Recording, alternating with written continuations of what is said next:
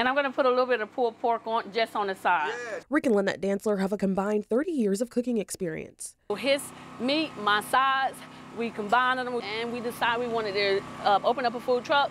Giving their customers at Rick D's Barbecue happy faces and satisfied bellies for the last 3 years. Yes, ma'am, this is it. We have collards, we have mac and cheese, we have all the sides you can think of. Linette says it's not just soul food, they sell pastas and sandwiches too. We normally try to take the food truck out at least 4 or 5 times a month. In October, it stopped by the Food Truck Roundup. It was a great success.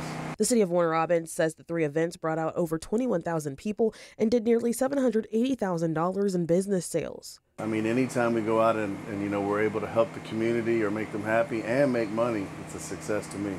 Rick D himself says the success wasn't just in the money or the new customers, but the tools that they walked away with. You definitely have to have, your game face on, and your price has got to be competitive. The city started the roundups and changed a city ordinance this fall to make selling easier for these businesses. Linette says it was a benefit. But you get to see new ideas, new visions, and you're able to kind of use some of them, and you kind of can grow. And they can't wait to keep sharing their barbecue and more. I would love to see more. Vendor applications are open for the city's 2024 Food Truck Roundups. They closed the 1st of December. In Warner Robins, Macon, Western 13, WMAZ News.